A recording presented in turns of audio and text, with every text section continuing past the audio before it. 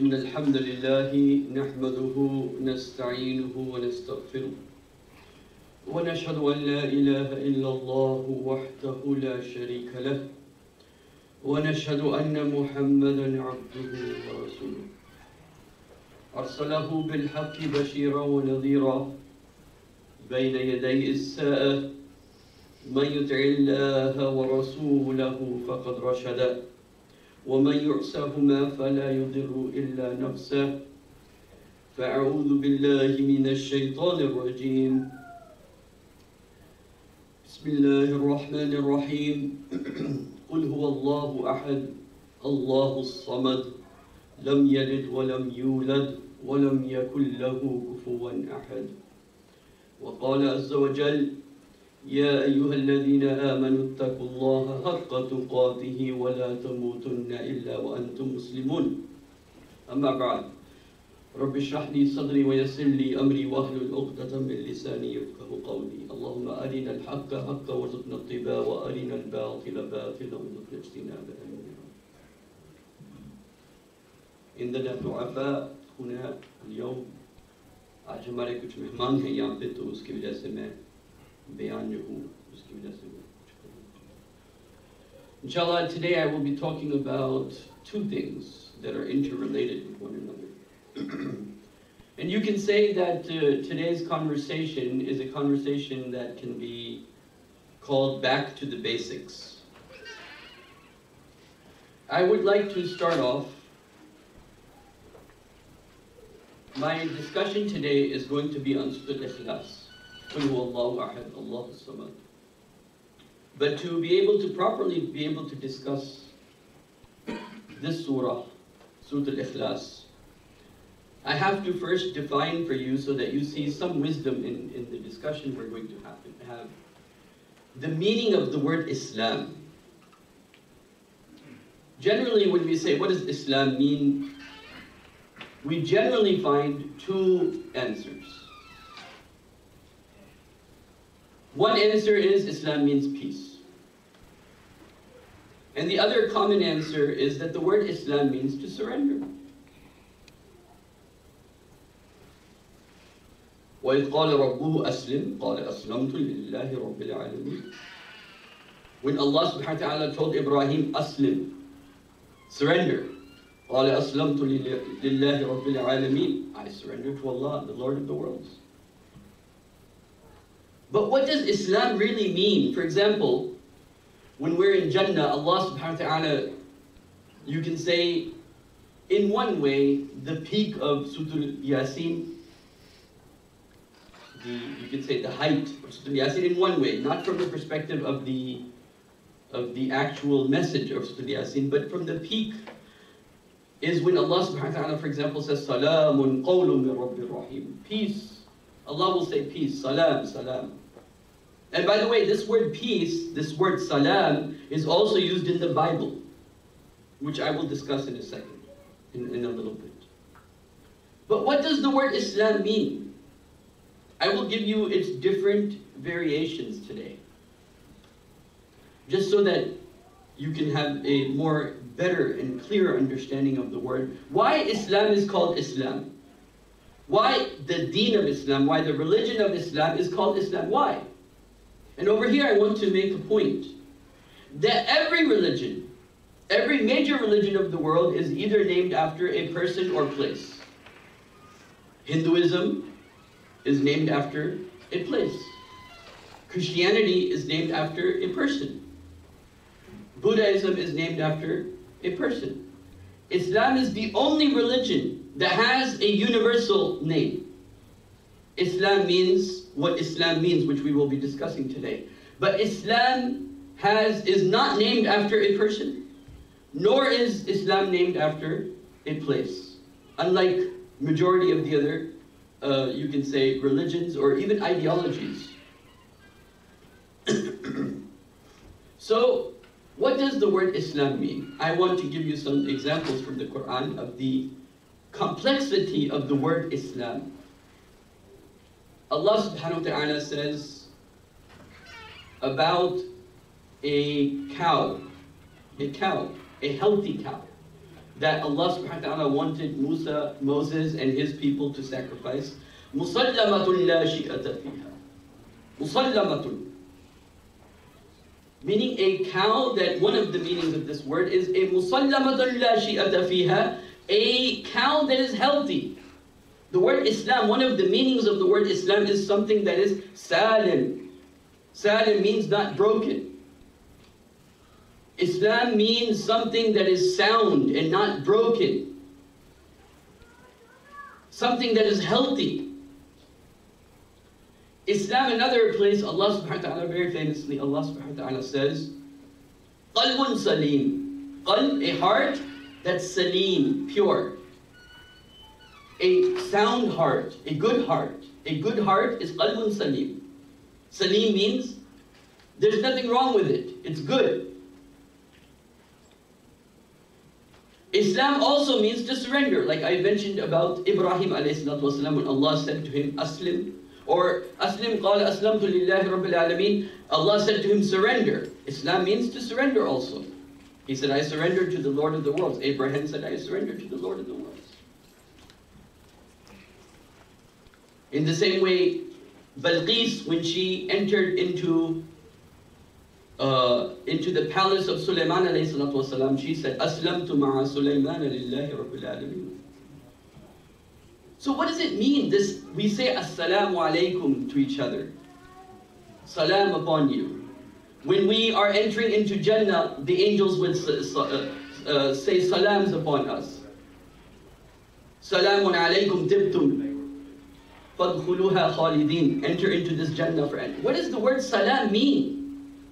For us to understand today, one of the problematic aspects of the word peace, the word when we translate Islam as peace, is that the word peace has been very politicized in a sense that it is always used in its political sense most of the time. And when we say things like, I feel peace in my heart, it doesn't really jive in the idioms of today. So the meaning that I want to leave you with, so that you, when you take all the meanings of the word Islam, and all the words of meaning of the words, the root word salama, or in which there's Islam, the verbal noun of it. Is that an air conditioner that just turned off? Yeah. Okay, maybe it's hot. That's fine. That's fine. That's fine. If the Imam asks a question, the people can answer, no problem. But no talking if the Imam doesn't ask a question. And over here, I did also want to remember something. Somebody asked me a question, I realized it's a very basic question, but I'm sure a lot of people don't realize this. This is a side point. I'm going to go back to the discussion of Islam and Allah subhanahu wa ta'ala and Surah Al-Ikhlas in a second. And that is that you have to, when you read Salah, you have to say it loud enough for your ears to hear. There has to be qira'ah. You cannot, some people, they read Salah in their mind. This is not allowed. You have to read the Salah. You have to read it according to Imam Shafi'i. If you don't hear your own words in your ears, your Salah is, you can say, I don't think the right word is to say it doesn't exist, but you know, you have to read enough for you to know that you're actually reading words, meaning your tongue has to be moving. It cannot be just you're reading Salah in your mind without your tongue moving. Your tongue has to move for the recitation of the Salah. Anyway, this is a side point that I wanted to make clear. So because I know a lot of brothers and sisters, they read Salah in their minds, and they do not read Salah with their lips. You have to read Salah with your lips, and like I said, Imam Shafi'i holds the opinion that you have to be able to hear yourself. But anyway, but all the four schools of thoughts do agree that your tongue has to move. In the tasbihat of Allah subhanahu wa ta'ala and the dhikr of Allah, your tongue has to move. It's not dhikr of the heart that we do when we're doing salah. It is the dhikr of the tongue and the limbs, the movement of the body, as well as the movement of the tongues is what has to be within salah. Of course, there has to be the attentiveness of the heart also, but the lips have to be moving, and then the body parts have to be moving at the right time. Anyway, coming back to the subject I was mentioning, so what does the word Islam mean? The word that I want to leave you with to think about, the meaning of the word Islam. Islam means, when you take all of its meanings, Islam means harmony. As one organic whole, Islam means to be in a state of harmony. Islam means to be in a state of no conflict. That's harmony. The opposite of harmony is to be in a state of conflict. You're in no state of conflict. You're in a state of harmony. You are when everything is where it's supposed to be, when everything is the way it's supposed to be, it creates Islam. So when you are in a state of harmony, you are in a state of Islam. And Islam means, yes. And how do you achieve that? You achieve that by surrendering to Allah subhanahu wa ta'ala. In this issue of you achieve harmony, inner harmony. You achieve inner harmony by surrendering to Allah. Now from here, I want to discuss the ikhlas. This is the introduction that I wanted to make, because the idea of one God and how it relates to Islam, the idea of one God and how it relates to the issue of harmony, how it harmonizes everything. And this is what I wanted to bring to our attention today when I discuss Surah Al-Ikhlas, inshallah. So, أعوذ بالله من الشيطان الرجيم. بسم الله الرحمن الرحيم. قل. قل, Allah says, say. It's a command. Say. Who?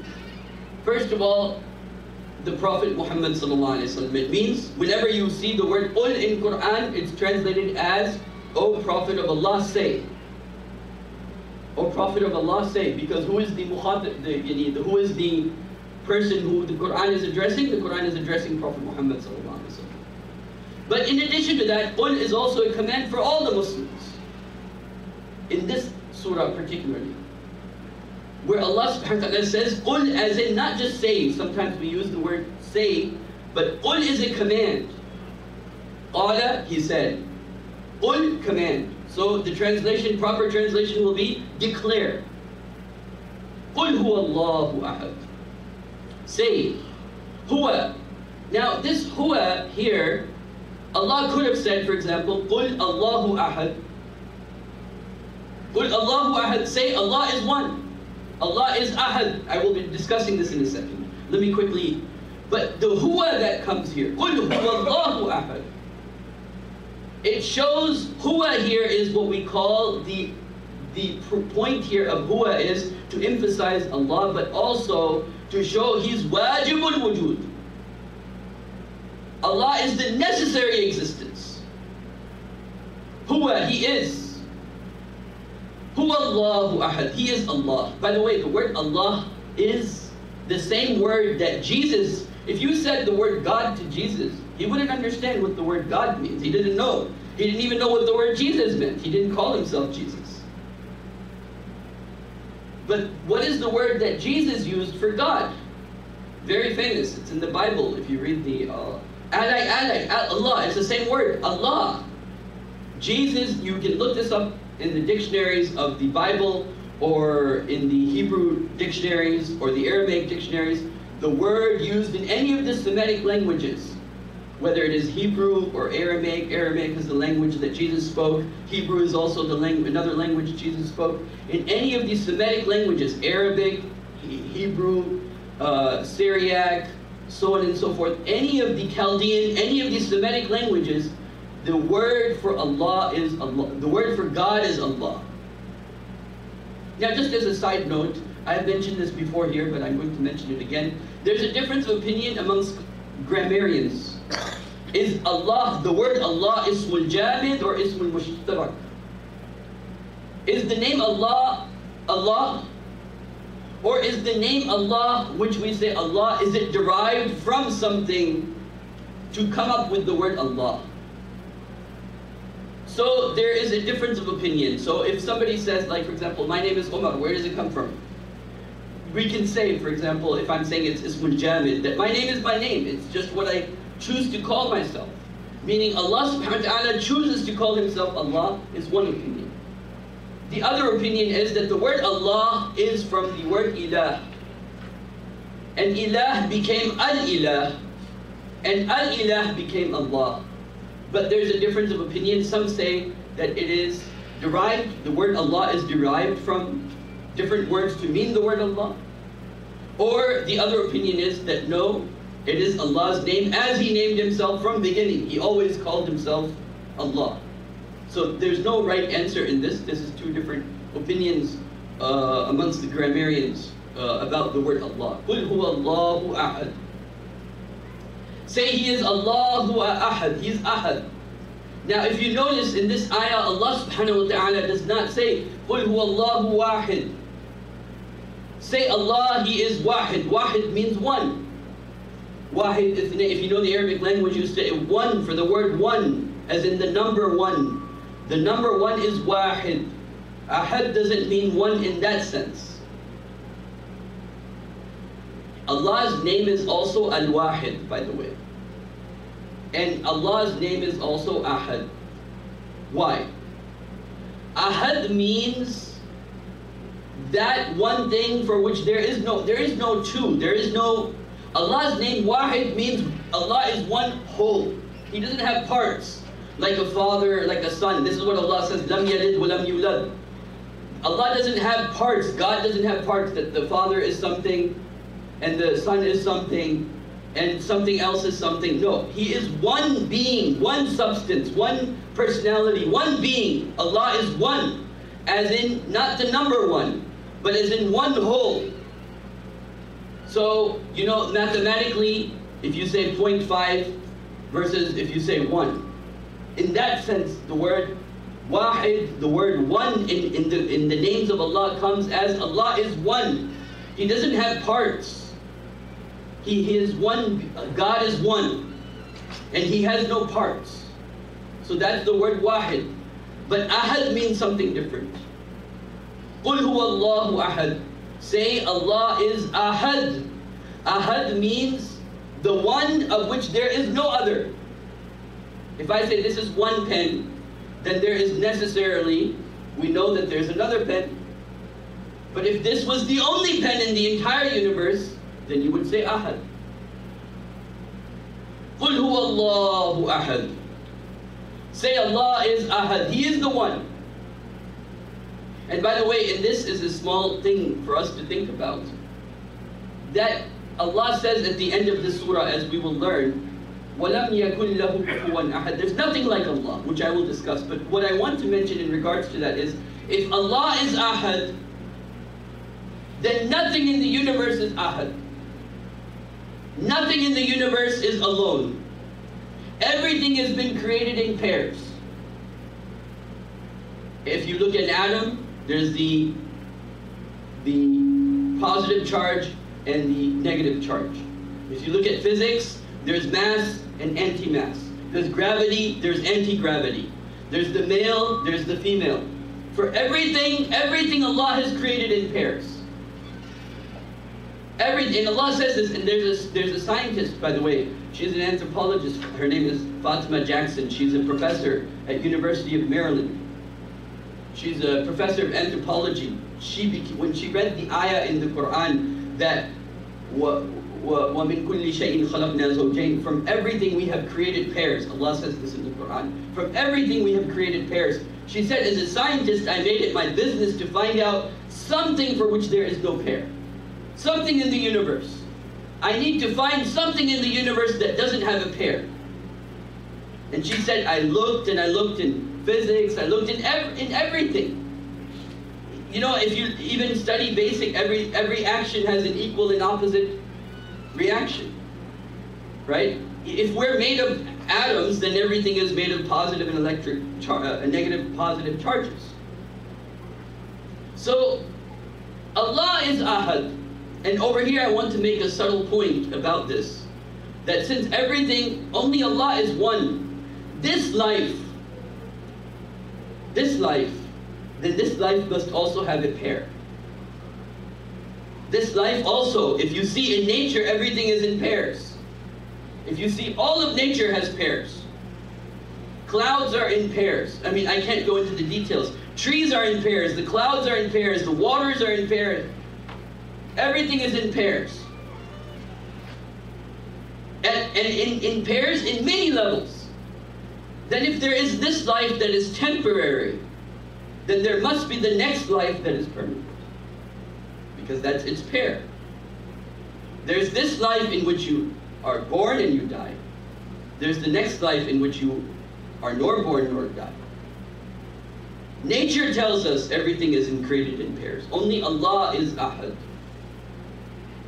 The fact that everything in nature has a pair points to the fact, because the pairs of everything didn't come by accident. The pairs of everything didn't come by a random process. Somebody put them in place. How many systems we have in the bodies where things in our bodies are in pairs? Anyway, that's something that doctors would probably understand better. But the point I'm trying to make, I mean, you look at the blood circulation, that works in pairs. The breathing system works in pairs, so on and so forth. Everything works in pairs, and Allah is one. He's just all alone. This is what it means. Ahad means He's all alone. He has no pair, no second. So, qul, say and declare, O Muhammad sallallahu alaihi wasallam, Huwa Allahu Ahad. He is Allah. He is all alone, unique. Nothing is like Him.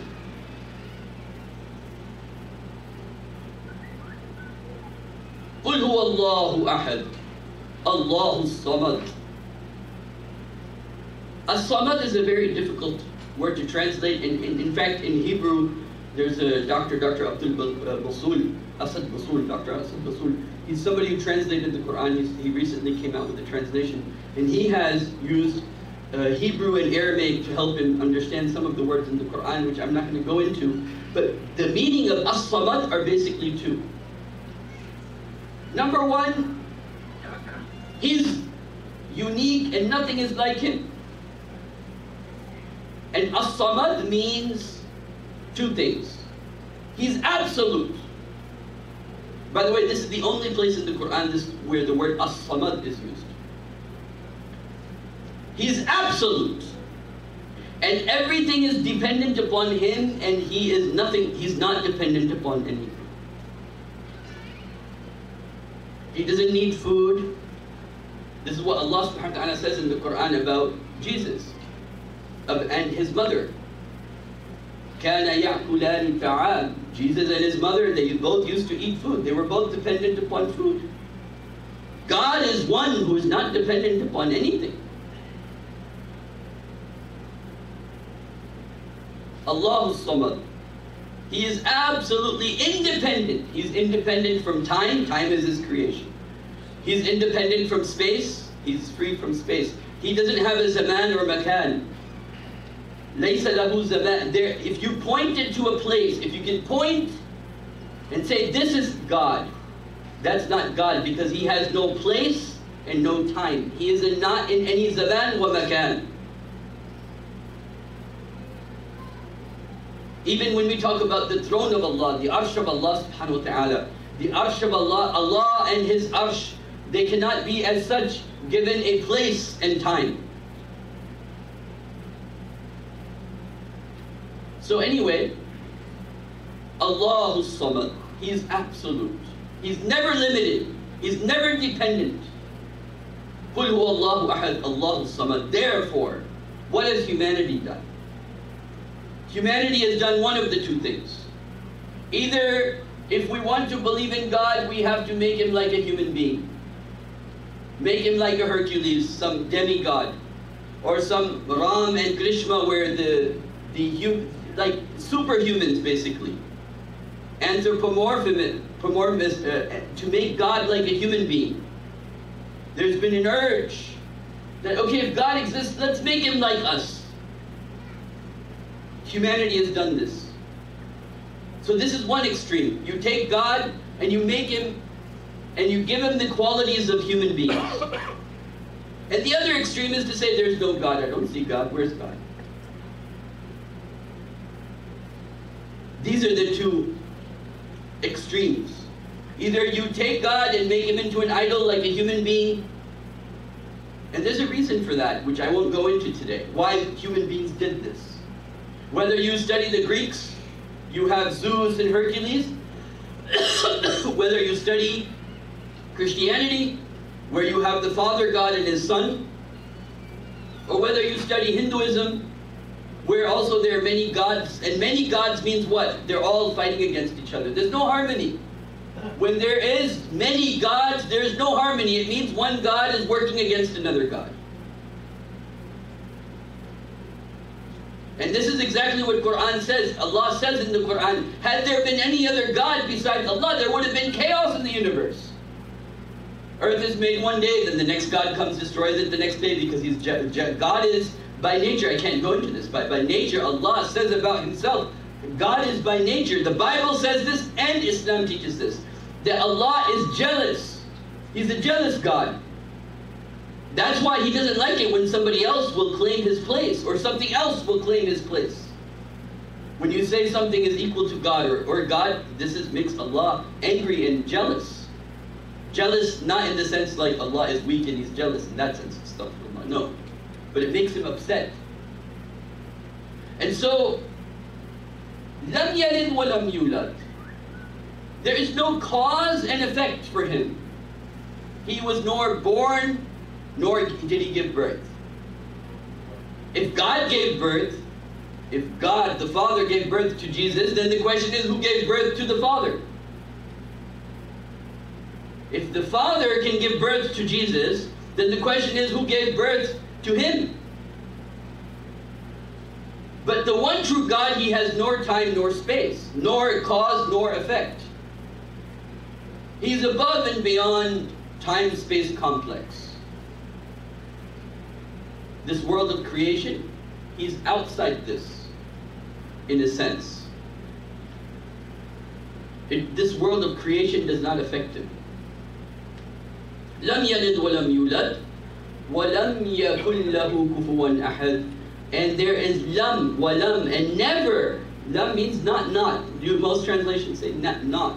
Lam yakun. There will never be, there can never ever be a situation. Walam yakun lahu.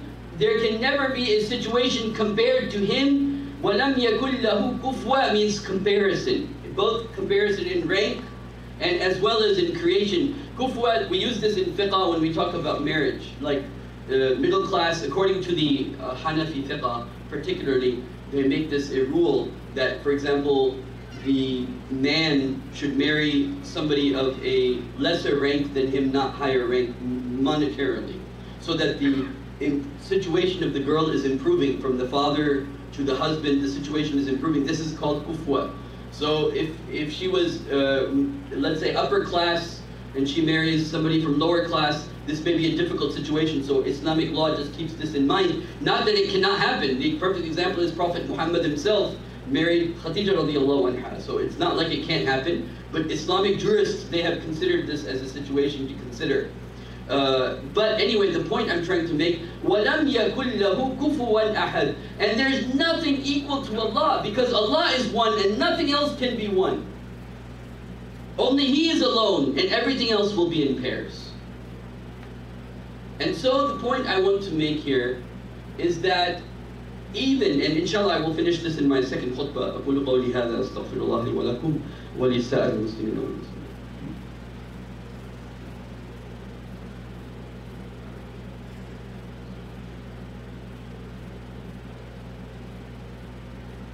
إن الحمد لله نحمده نستعينه ونستغفره ونشهد أن لا إله إلا الله وحده لا شريك له وأن محمدا عبده ورسوله أما بعد. So over here I want to ask a question.